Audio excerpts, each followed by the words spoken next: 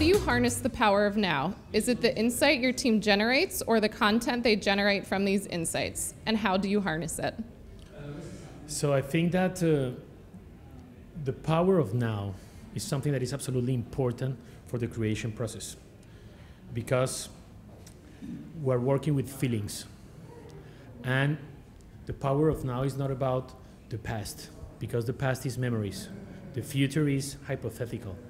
So the power of now is about what I'm feeling right now. And when I feel love for something, I'm feeling it now, not I will feel it or I felt it. So it's very important that every idea, every insight can generate a strong communication, but now, because the equation is the feeling plus the now. That makes the big difference, is feelings in real time. From a client perspective, is the power of now good for any clients, or are there certain clients that you use it more than others for? I think that the power of now is not a matter of a client, it's a matter of life. So if it's important for people, it needs to be important for clients.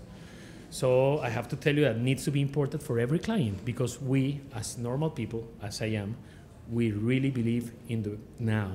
So absolutely, maybe some clients, they are understanding it, others, they will understand it. But it's about, yes, the feeling is now.